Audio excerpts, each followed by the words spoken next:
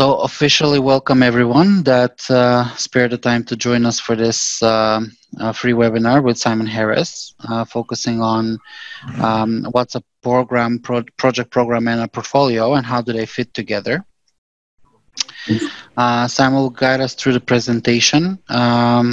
Because there will be questions from a lot of the parties, I suggest that you type them in the chat window, and we'll have a Q&A session towards the end of the webinar, while Simon can handpick some of the questions to answer during the presentation that he sees fit, or that are in context with the presentation flow that he has. Simon, can we go to navigation of slides? Yeah, we can. So that's me. I don't think there's very much to say about me, except but I'll leave you to say what you want to. Well, I would say that there's a lot of things to say about Simon.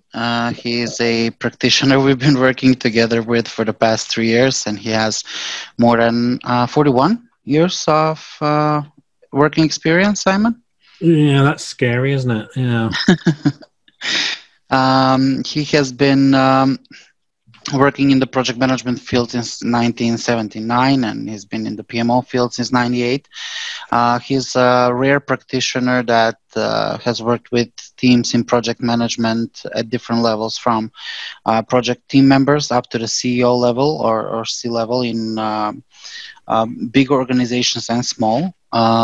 He is one of the subject matter experts that collaborates with IPM Advisory, that has one of the most versatile backgrounds in as far as industries are concerned. He has worked across multiple industries in the PPP and PMO space. He is also a versatile contributor to different credentialing bodies across the world, whether that's in a position of writing or reviewing standards or publications. He has worked with the Project Management Institute, AXA-LOS, APM, IPMA, etc. And he has other community activities within the PMO space in the UK. He is the organizer of the PMO Flash Mob in Scotland. And he's been a speaker on multiple conferences and a renowned international trainer and a consultant. That's in a nutshell something about Simon. Simon, would you like to add something? I'll leave people to ask questions if they feel they want to know more. They can stick things in the chat or whatever. I think probably covering real content is more valuable to people. You've nicely established that I've got half an idea what I might be talking about, and we need to establish who you are and who we are as a community, and then we'll get into some real content. True. So this won't take long. I already see some of the participants already our clients. I see Muattas here, I see Amar. So most of them know about IPM Advisory. We're a training, consulting, and advisory house that specializes in PMOs and PPPs, but with a major focus on PMOs. And we organize a lot of events across the Middle East and Europe, including Australia last year, that aim to get professionals certified in the PMO space. And we deliver all sorts of training and consulting to entities that helps them build their capacity. So we've established presence on 5 continents in 19 different countries and more than 21 cities now, as far as I know. But I won't, spend too much of the time explaining about IPM Advisory. Everybody who wants to check us out, they can, visit our website and get in touch with us via different social platforms. So I'll give this spotlight back to Simon so he can kick off the presentation. Thank you. And as I said earlier, to reinforce Alberto's point, if you've got questions, then either raise a hand, and if he's on the ball, he'll spot you, or stick them into chat, and we'll pick them up either as we go or at the end, depending on how many questions we've got. We might need to do something as a after the event thing. But I'm going to pitch in now, and We've got a number of motivations in covering what we're putting forward here. One for me is that I think organizations, and I come at this from both a project and program manager, but also a PMO leader perspective. I think organizations struggle to understand what the differentiation is between the role of the portfolio, program and project lead or participant, and that makes being able to deliver service and deliver successfully more challenging. And when we have clarity of what these things are, we can see the roles are different. We can cut through a lot of what's not clear. I think the Project Management Institute have not done us a favour with the portfolio program and guide to the PMBok, trying to cover the same content because they've looked at the process, not the role.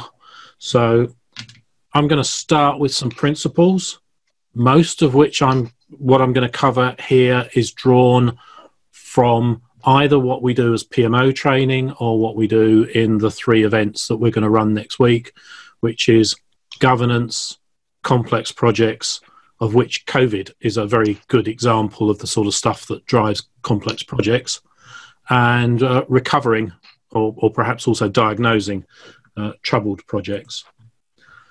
So here's a picture that is really the thing I draw on a flip chart hundreds of times in a PMO training course week, a triangle. And I'm a very graphically driven person, so there's colour in my pictures. And I'm going to give you the key here. Grey is business thinking.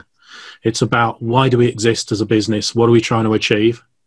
Blue is about the products and services that we sell to our customer base or otherwise deliver. We might be a government agency, ministry, etc. So we may have a value for money perspective rather than a profit perspective. And then red is activity, and not in this diagram, but coming soon will be yellow for focus on quality. So there's my organization, with folk at the top who are concerned about why we exist, folk in the middle concerned about keeping us existing, and folk at the bottom doing the hard work. So I'm going to label some of this with ultimate authority at the top, and then a little bit further down is that governance duty, fiduciary duty to keep the organisation running safely in the best interest of shareholders and taxpayers. Then the leadership community and management community in the middle, whose role is to keep the business running day to day, week to week, including coping with the arrival of change, which prior to the recent few weeks worth of impact on our organisations and businesses, we would have been talking about marketplace-based change. Somebody's discovered the drawing tools. Yeah, you can draw and raise interest if you want to. Obviously, exercise some social responsibility, in that if you draw on here, everybody sees it, which is fine by me. But next down is constancy of purpose. That's supervision, and that's first line management.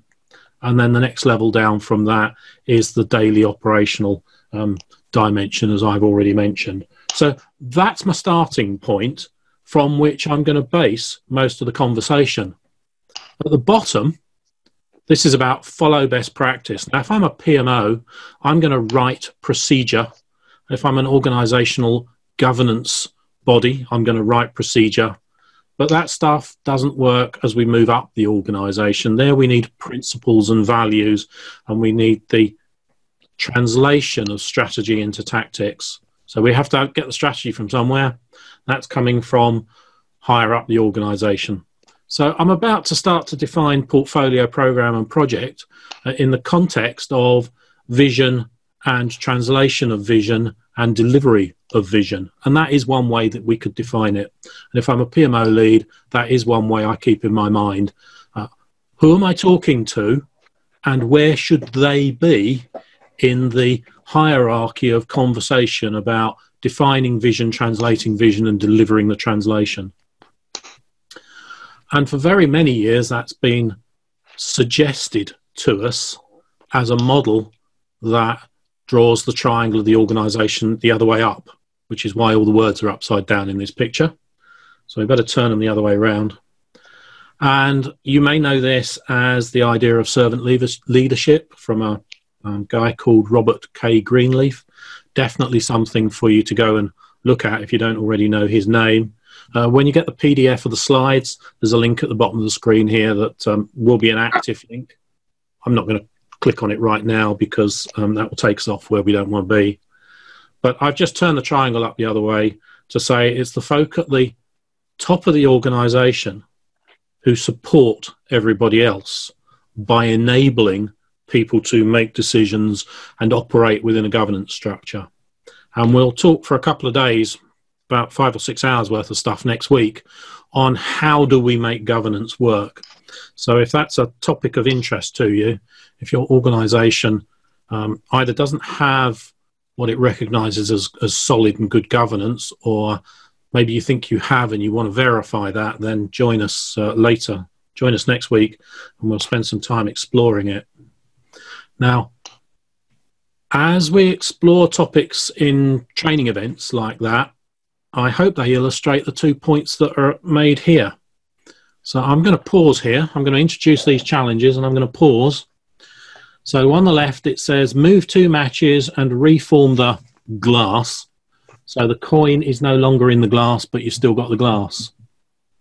Can you do it? Can you see the answer? If you can see it, just put something in the chat to say, hey, I solved that. And then move on to the other one, which is move 1 match and make a square. And if you can do that, put into the chat, I solved them both. Otherwise, put in the chat, no, I can't see how to do that.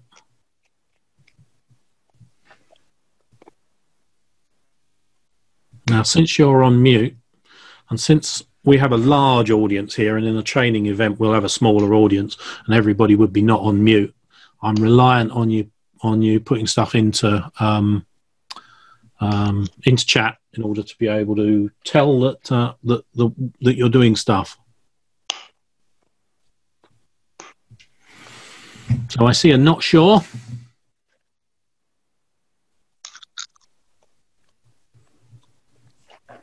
So Omar thinks he's got a solution. I think to the one on the right, perhaps.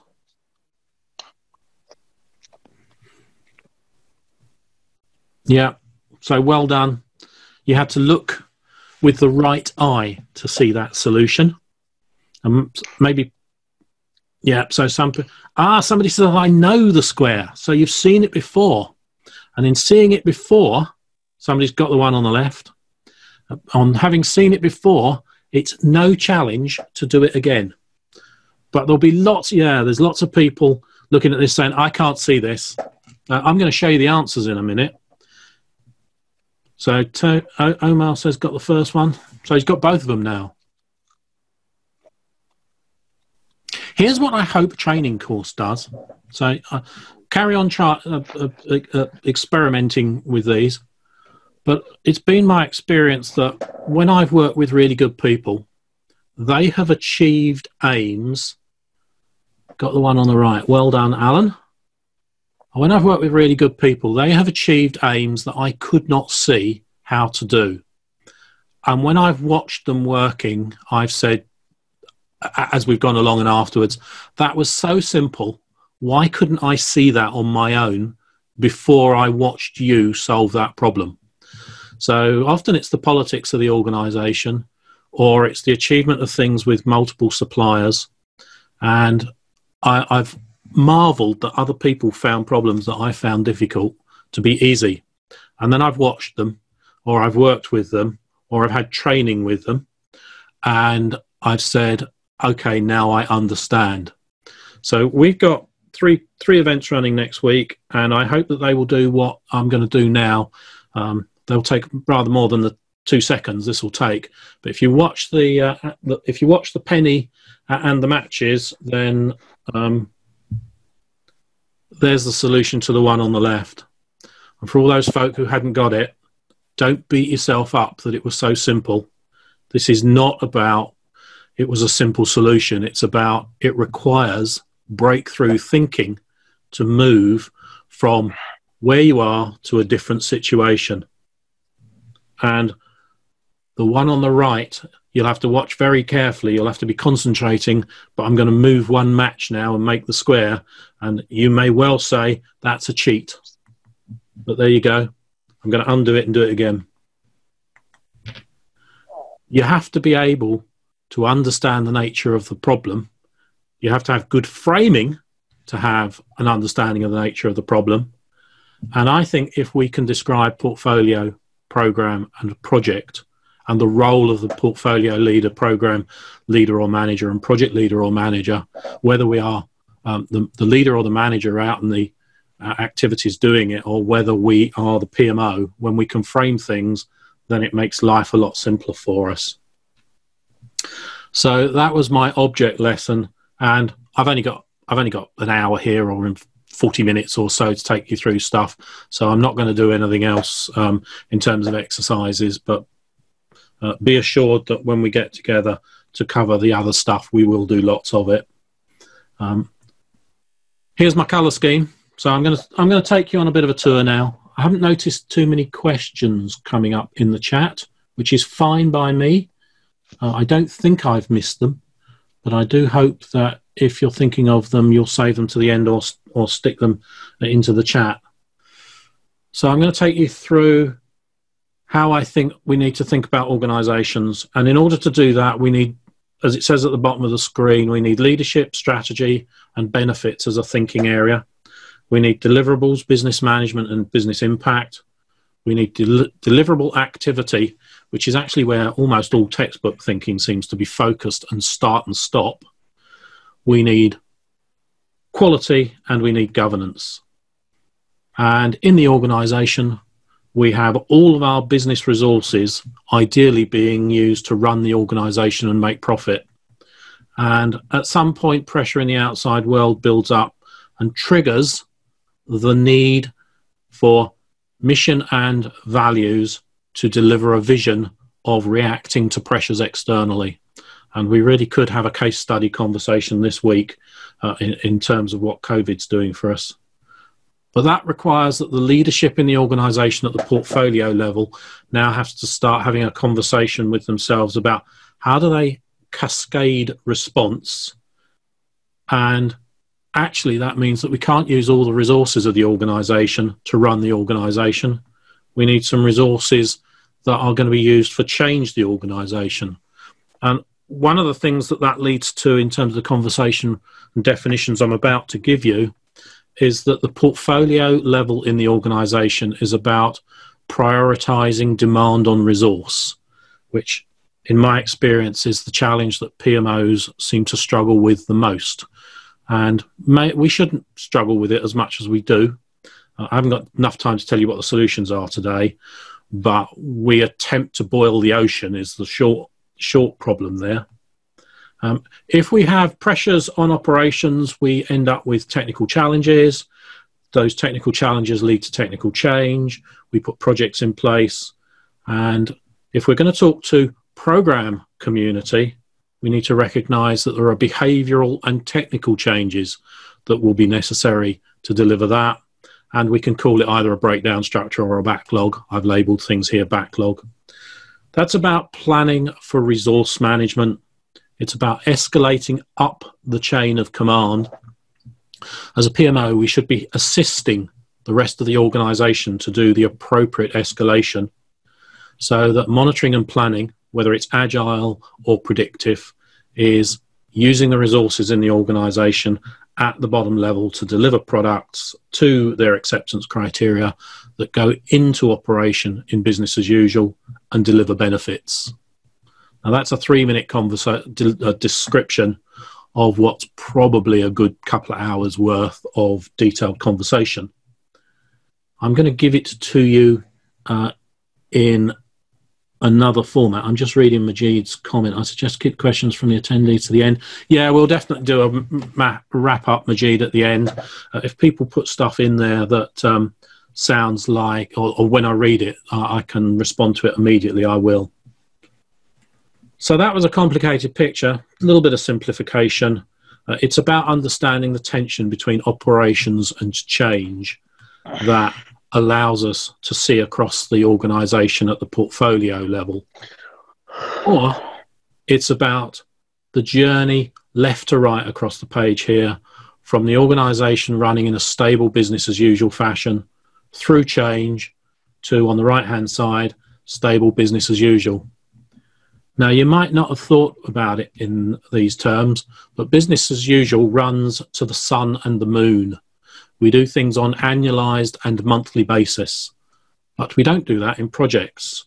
In projects, we do things on an event-driven basis. For example, we get the qualification of an idea that says, is this worth being a project? And that requires that we think, my triangle on the previous page, being here the extent of required investment thinking. Typically, the extent of program thinking is rather more constrained, rather more limited. And if as PMO, we are going to support the organization beyond just doing progress reporting out of projects, then we need to be not the little extent of enlightened program thinking in this diagram, but we need to be aware at the very least of the extent of the investment thinking and caring for the organization's use of all of its resources. So qualification is about starting things off. It's pre-commitment. And our thinking at this point ought to be about the end point. Stephen Covey said it nicely for us, begin with the end in mind, but I'm going to express it as changing the organization from being in project state to going back to business as usual state. So that's from change to run, C to R. And that's an approvals at senior level in the organization, which is why this is a governance topic, because it's about how do you put those approval processes in place. And this slide is actually drawn from the governance course, and it does say right at the bottom of the slide here, when we get back to work, the how-to is to ensure that your governance management plan section on reviews links the in-project and in-program and in-operations dialogue, decisions, quality, concerns, resourcing, etc. So that's 3 levels of the organization and 3 timeframes. So I'm not going into the detail of it here, but I am signposting. In order to apply this stuff, we need to constantly think, what artifacts, things like governance management plan, do we produce and how do we use them and who are the people involved? I'm not going to go through all the detail that's in this picture, just to show you that there is a lot of detail. But we do get to a sanction point, and that sanction point is a change from run the organization to change the organization. And then we should do things like business planning, technical planning. That's normally the bit that organizations see as project sanction or project approval. It's a very small part of the thinking that we really need if we're going to be able to understand and run the portfolio side of things. And then we get technical delivery. And if we're an agile environment, that happens maybe every 10 days. If we're a civil engineering environment or a heavy industries environment, that maybe happens once or twice a year, or maybe once in 5 years or something. Think of delivering an oil field. The conversation all the time is about time to first oil, and that happens once, obviously. Then we've got the business transformation. So if we're going to be at program level, we need to be having a conversation and some thinking about what happens when the technical stuff is over. And yeah, it's a complicated picture. Again, it's an hour's worth of conversation and a rather less complicated picture to draw, to work through if we want to do it slowly. But the essence of it is here. We come into a change initiative on the left with qualification. We work up enough of a business case to do sanction. Sanction takes us into both technical and business planning and change. And I don't care whether you're agile or not, you still need to know where you're going and how you're going to get there. Then we have delivery. Then the technical stuff goes away and the business is left with integrating that change. And then we go through transformation or absorbing or benefit flow. And then eventually we declare victory and say we're back to operating in a normal fashion. EB there is earned benefits. And not in this course, but there's a good link to some stuff on the Project Management Institute's website about how to do earned benefits. So that's a theme. I want to just take that theme from a slightly different perspective for a second, which is this picture here. And you might read the title there that says, "The phone rings in sales." Now, perhaps you've worked in sales, but when the phone rings, it's a customer on the other end, and the customer says, "Can you?" And the sales folk don't say, "Well, I don't think so." They say, "Yes, of course I can." And the customer says, well, sales obviously don't say no, because if they did, the customer just says, "Thanks very much, I'll try the competition." But the customer then says, "Well, it must be before, and it must cost less than," and sales continue to say, "No problem." And that's what arrives on the doorstep of many technical projects. A promise made to a customer that had absolutely no technical consideration in it at all. And that's because sales needed to capture the revenue stream that pays everybody's wages. So when that arrives down the bottom here with the technicians, the phrase that they often reply with is NFW, which of course stands for "no way. What idiot promised this?" And after a bit of thinking, they go, "Yeah, but what we could do," and the nearest I could get to that. So the challenge is that we have a business world and a sales world that runs right to left, the grey arrow at the top of the page. And we have a technical world that is quite convinced that the world runs left to right. And they're both in their own ways correct. So the program and project manager's role in the middle is to reconcile two different world views.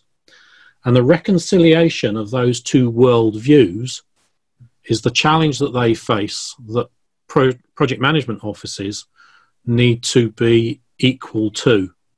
Project management offices need to understand the challenges that the projects and programs community is dealing with, and they need to be able to talk and interact with both the technical and the leadership community in the organization, and in both of those conversations recognize that the fundamental assumptions that people make about the way the world works is different. And those two conversations, therefore, are not the same conversation, even if they're about the same topic.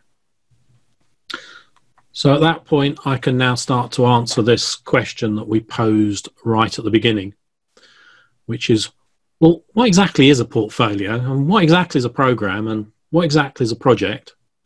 And the answer is there is no exact, or part of the answer is there is no exact.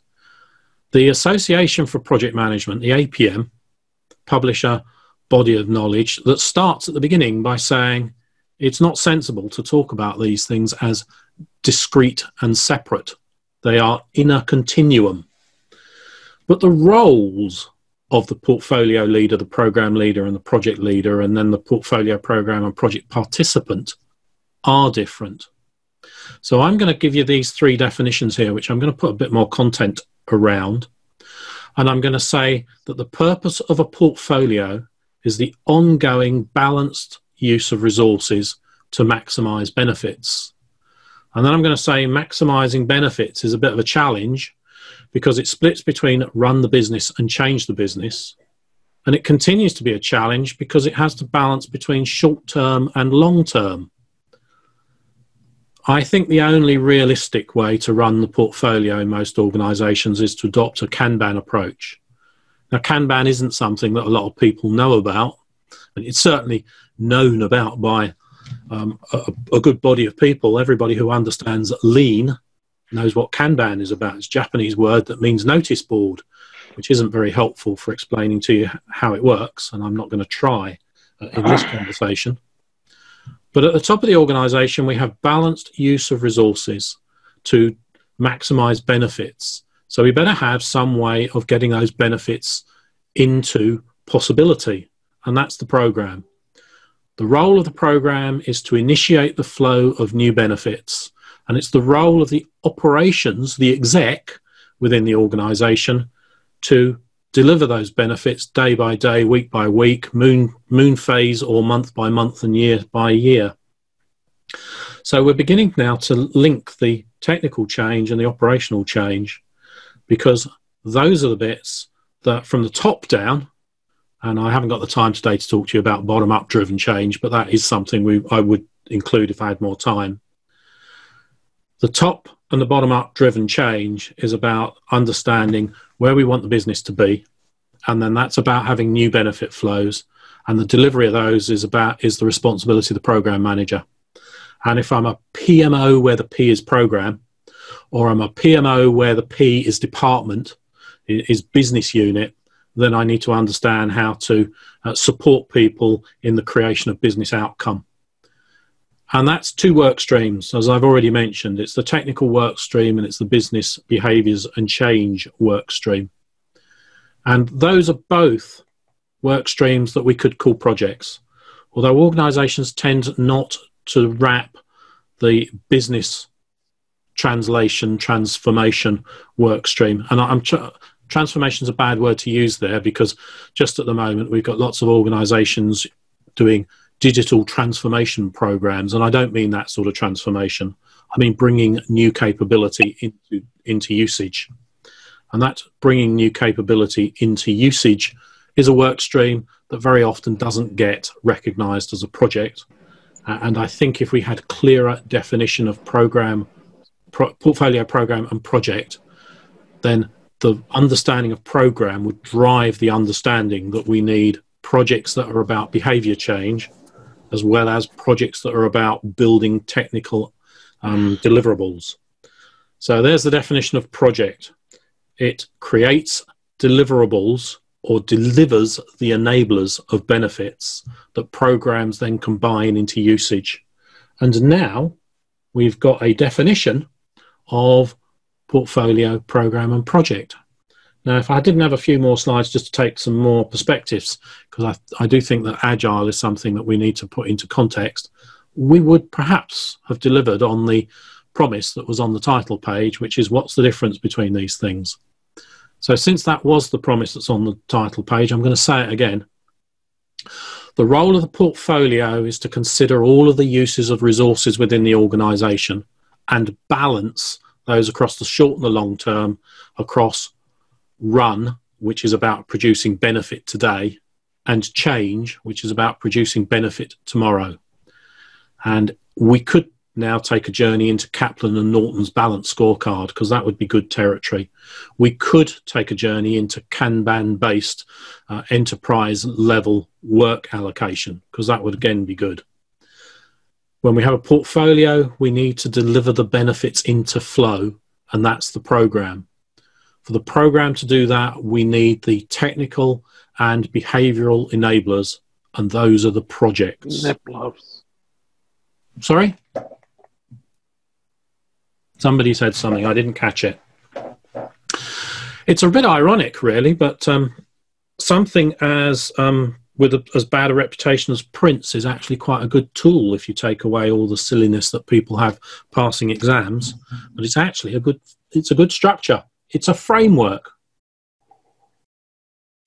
And there are a number of good frameworks out there. And I just want to share a little thinking with you about some frameworks.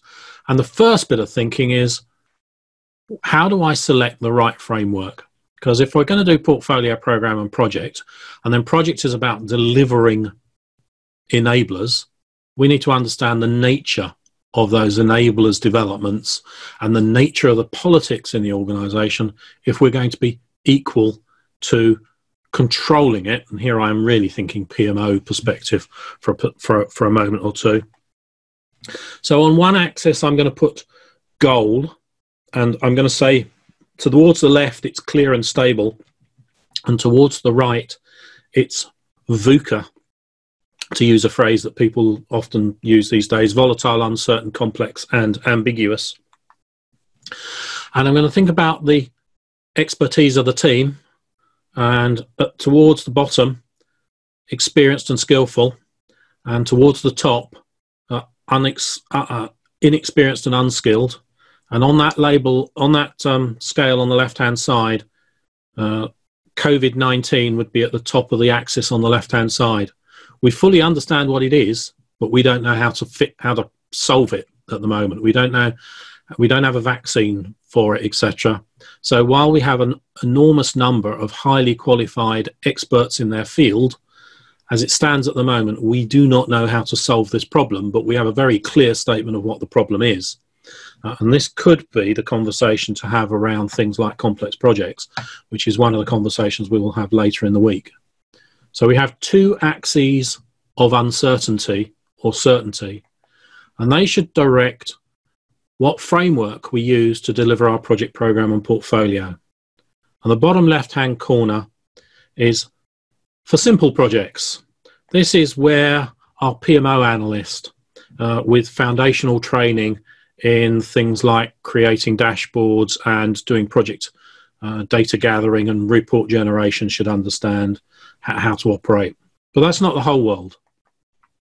That's where projects are a clear straight road on a sunny day. The COVID-19 thing is the clear goal where we are unclear about how to solve it, and that's the highly iterative approach with ideas that, like from the lean startup, Eric Ries's ideas on create safe to fail experiments and try not to fail, but if you are going to fail, fail quickly and gracefully.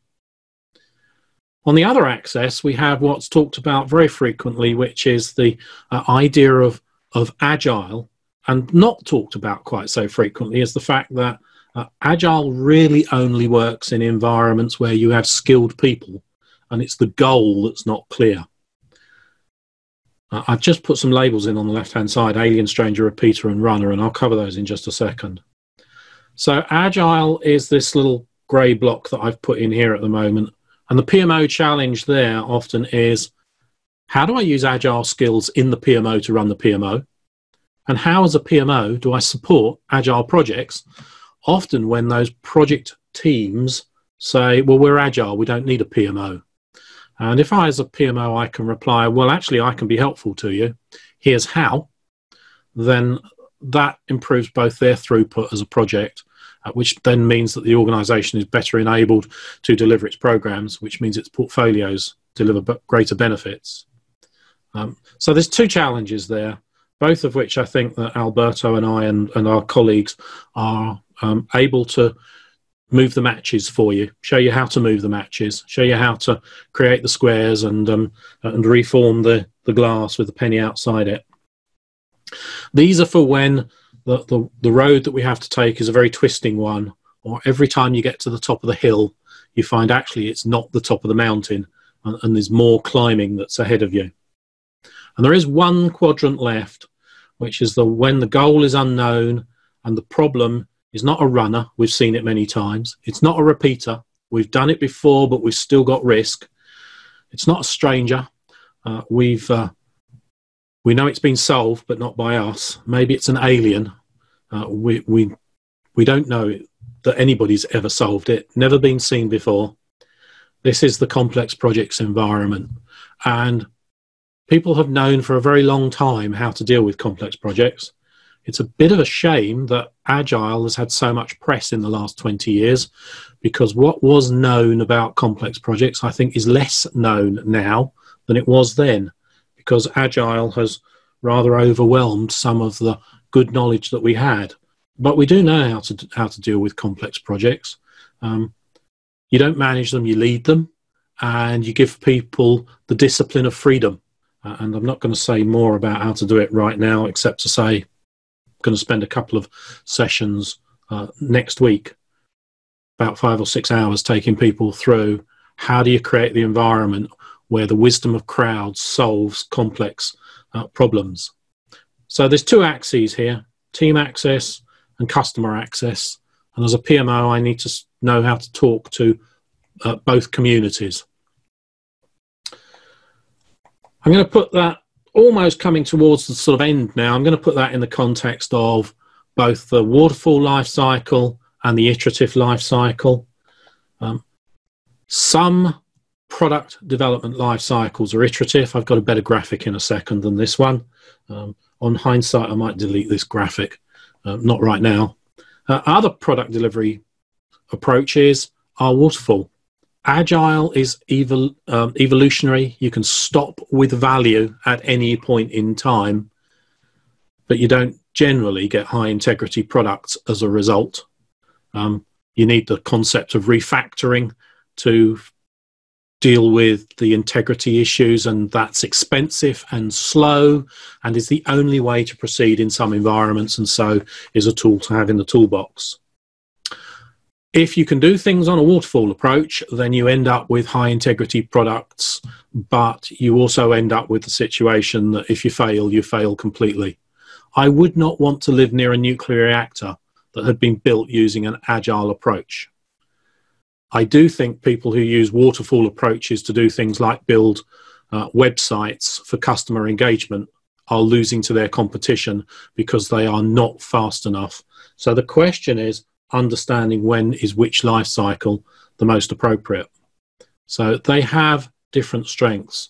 The waterfall approach is high integrity. That's a strength. It's late breakage, all or nothing. They're weaknesses.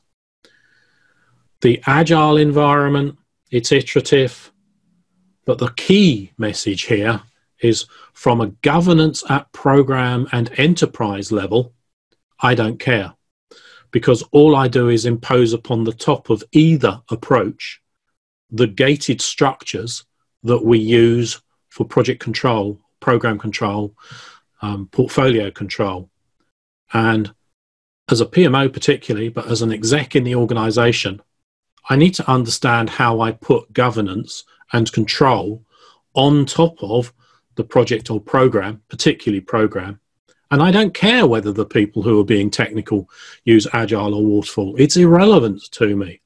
It's particularly irrelevant to me when I start looking at tools for dashboard creation, and I start thinking about whether I do extract, transform, load, or extract, load, transform, ELT or ETL. There are tools out there that plug in. Microsoft have a whole bunch of them on their website that plug into our projects and generate the data and allow us to produce the information that's required for decision makers. That slightly better graphic that I said I had is this one here. So there's at the top is my waterfall approach: investigate, design, build, integrate, accept, deploy, and maintain. If you stop anywhere halfway through this, you got nothing. But actually, there's lots of little work packages in each of those phases. And I'm going to go through the governance structure. That's the previous slide. Qualify, sanction, deliver, close project, project closure, eventually benefits being earned. And I've got various stakeholders involved. Those folk with their heads in the clouds might be my senior leadership. I got my project sponsor there, perfectly juggling golden balls. And I got my project manager there, juggling hot potatoes and dropping the odd hot potato. But I could restructure that piece of work and do it in an agile fashion. And when I do that, I deliver much earlier, but it takes a lot more time and effort to deliver everything. But time to first delivery, much quicker. Time to last delivery, longer, probably more expensive. My governance structure is not quite the same, but it's very similar. I've done qualification and sanction together at the same point, and then I deliver and deliver and deliver and deliver and deliver, and I close the project at some point. But I don't have to wait till right out here to check whether I'm getting any benefits. That benefit checking is done much, much earlier, but maybe I still need to do some benefits checking at the end. End is probably the wrong word, but that second set of benefits checking has taken a portfolio view because it's beyond project. It's saying, am I getting the benefit flows? This is a program level concern and consideration. So one works for projects where at the beginning I can see clearly to the end. The other works for projects where every time you come to think you've solved it, you find there's another challenge ahead of you, another twist in the road. And all of this needs to feed into that place where we started at the beginning, which is how do we get from mission and values through to projects executing? And it's a cascade down the organization normally. Mission leads to vision. Vision leads to outcomes at head of function type levels.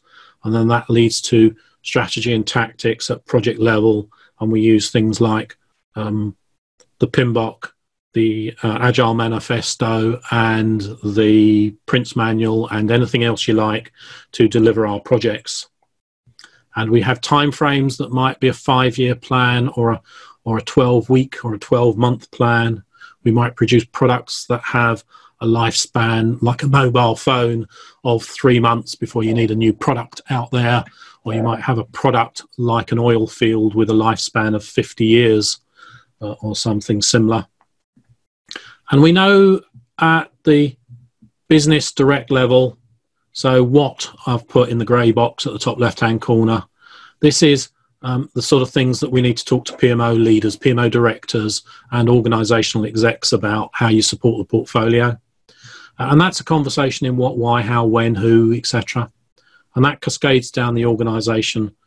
PMO manager courses and PMO analyst courses. It's all part of the same picture, but the conversation that we need is a little different.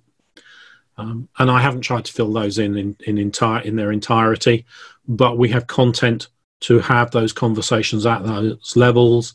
So if we move over to the right-hand side of the page, the conversation we have at the leadership level is how do we get program sanction versus strategy and resources?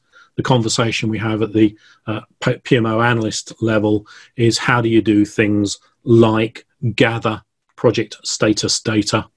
So a lot that could be filled in there if it wasn't such a short conversation. So portfolio, program, and project are the changes to our organization, the way it evolves. This has been a very short conversation. I've really covered most of it with you in 30 minutes. It represents, as Alberto said at the beginning, more than 30 years worth of trying to work out how this stuff works and do it. I do now feel that it's very easy to describe the component parts. I still feel it's very hard to go and do it in organizations, but I do feel that having clear models of what are the components and how do they interact with each other makes it much easier for us to be able to either as program lead, project lead, or PMO lead to start to put the right structures for governance and management in place. And those ideas about how do we do governance will be discussed about this time next week and the following evening. The ideas about how do we deliver the complex project will then be the next 2 days, and how do we rescue it when it goes wrong will be the next 2 days. And before you think, well, surely we shouldn't ever need to talk about the how do you rescue it when it goes wrong because it's never going to go wrong, I'll quote something else to you, which I think comes from the guy who did the light bulb. Is that Thomas Edison, who said that in discovering the light bulb, what he effectively said was, if you're not failing routinely, you're not trying hard enough. And it's been my experience that when I could happily deliver a $1 million project, people asked me to do $5 million projects. And when I could do $5 million projects, people asked me to do $20 million projects. So it's the stress level that remains constant, not the success size. So we don't get to a situation where we don't need to rescue troubled projects, because every time we get competent to a project of some size, our appetite from the salespeople saying yes to the customer grows. So I am done in terms of covering stuff with you. Alberto might like to say a few words at this point, and then we'll move to Q&A, and we'll do that for as long as seems moderately sensible to do it. Goody, do you want to expand on you think there's a cost, or did you mean for the sessions that are coming next week? Because yes, there is a cost for the sessions that are coming next week.